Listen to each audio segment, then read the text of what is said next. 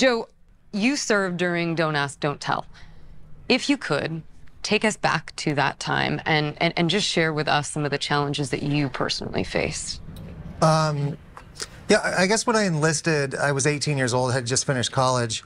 I wasn't fully aware of my own sexuality, so it wasn't until I got out of my enlistment to go into an ROTC program and went to college and was put into an atmosphere where I was free to explore myself and my identity. And it was then that I got to know myself better and came out of the closet while I was in that ROTC program. The thought of going back into the military after, because they don't just send you to ROTC and let you go. You give 4 years back as an officer. It was daunting for me at the time, and the whole time that I was in those 4 years between 2002 and 2006, I served in fear, especially on board the ship.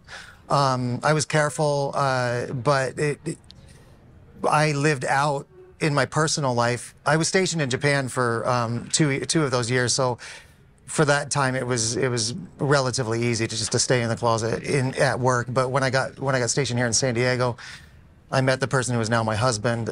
It was not easy to keep it a secret, but I wasn't going to live in the closet outside of work life, and it caused, I think, unnecessary stress in my life. And I was so glad to see it overturned. It's one of the main reasons I got out of the military, and I hope that queer servicemen and women are serving. I hope their experience is better than mine. Yeah. Does anyone else have anything they want to add to that?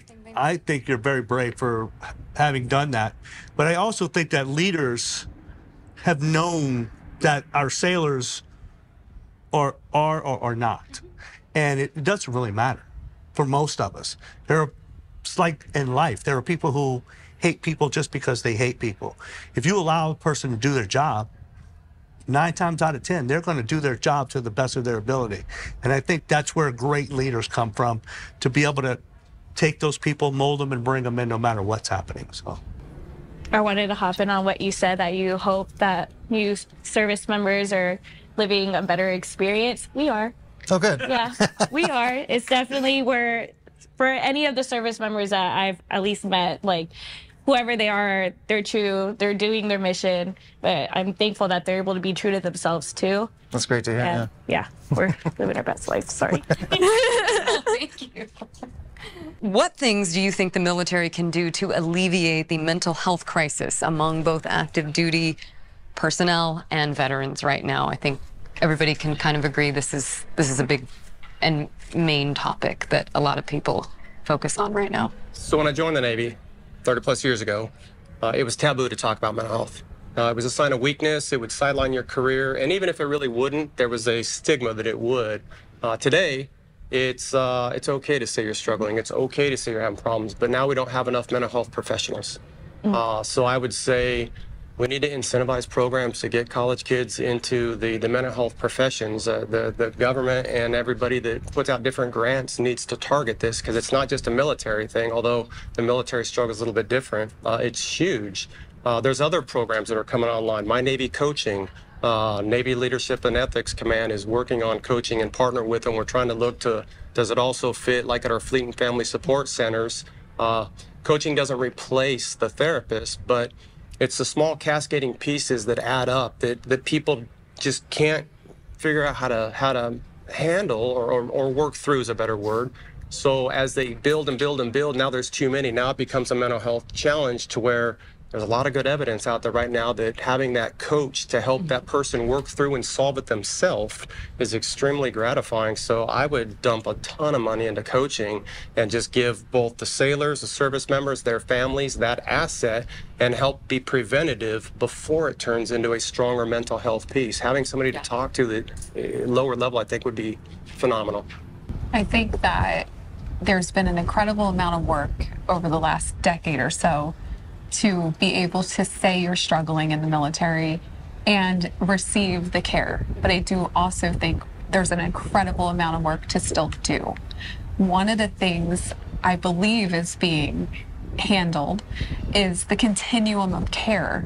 When you have service members who have now stepped up and said, I need support, I'm not feeling well, with my mental health, the idea that you get out of the service and then you have to go navigate the mental health industry in the field to find the next person to care for you is maybe where we can do better. And I think that comes with bills being passed to take the DOD and the VA to work together so that that continuum of care does not lapse.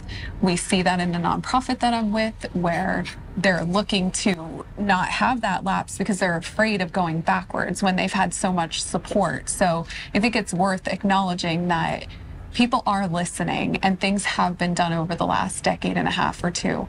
And maybe sometimes it feels slow and it moves and then it feels slow, but we are making progress. But I think the continuum of care is going to be a game changer for our transitioning service members to not feel the burden of losing care in between while they're navigating all the other things when it comes to transitioning out of the military. Yeah, bottom line, we owe it to our men and women who swore an oath to protect and defend. And it's time, I think, Congress step up to say we owe these people for their service and to step up in ways that they haven't done yet. So that's my 2 cents, because I know when I got out, it was basically they kicked you out of the airplane, you're done. And that's why I see a lot of the Vietnam vets that I know when they had the parade down here honoring them, there were tears in their eyes because that's what happened to them. They got kicked out. There was no goodbye, no transition, nothing. So we owe our men and women who wear the cloth, we owe them that to help them when they're done. And I think going on top of that too, if you get injured, what do? You sit out. You could have busted up ankle. We've sit you on the sidelines for a little while. So what? You're still not in the fight. So if I have a brain bruise, why can't I sit out for a while? But it's all this, like Mashik said, it's a stigma of, oh, you're a perception. Well, if you're injured, you're injured. Huh? Yeah. I don't care what type of injury it is. So. If I can add one last thing, from the family perspective, we're sending service members home. We need to continue that care because now that spouse or that family that's there are trying to navigate something they have no familiarity with. And so I think one of the things that the military could recognize and the VA could recognize is the need to kind of support who the caregiver is going to be, especially if a service member is coming home with a significant disability that needs that wraparound support, because that education is not exactly there. They were not the ones who served, but they're the ones who are feeling that mental health challenge and not really understanding how to navigate it. Very good point. Thank you, Ashley. These are all incredibly important issues facing our military veterans today. We want to thank all of you for being with us and for your time, and thank you for joining us.